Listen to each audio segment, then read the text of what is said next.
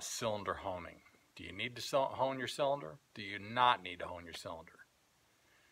Well, the question is, do you want the most performance out of your motor that you can possibly get, or are you okay with a mediocre motor?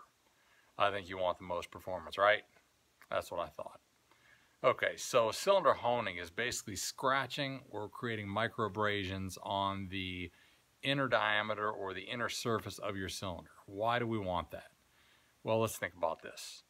You have a brand new ring, okay, and you have a cylinder that is fairly old or used maybe a couple times. So you want this because the cylinder is already in a specific shape.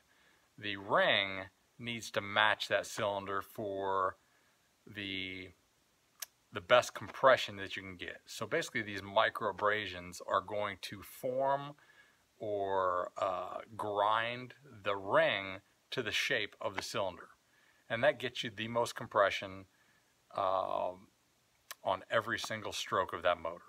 So let's take a look at the cylinder and the honing tools you're going to need to do this. Alright, so we have our engine cylinder. We have some oil. I believe that's 10W30. Really doesn't matter as long as you have some type of lubrication.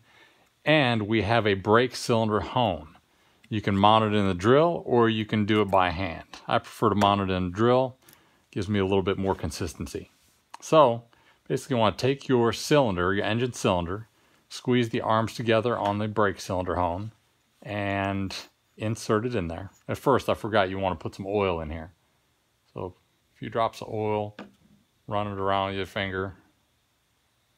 Okay. Then put your brake cylinder hone in there. And you want to start the motor.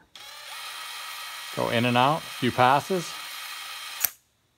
and that's it. Make sure you clean the excess oil out because there will be small, small grinding bits in there. Get that out of there so you don't scratch anything up.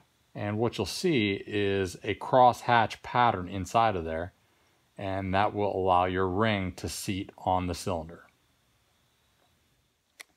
And that is about it for cylinder honing. Now when you go to fly this engine for the first time, you want to have it about 2 or 3 clicks richer than you normally would. Now that doesn't mean riching it up to where it's pouring fuel out the exhaust. You just want it a little bit richer than your regular tune. That's going to allow your heat to come into the motor. It's going to allow your ring to seat, and you only have about maybe 1 or 2 flights before your ring seats. So make sure your tune is about the same as it usually is, maybe a couple clicks richer.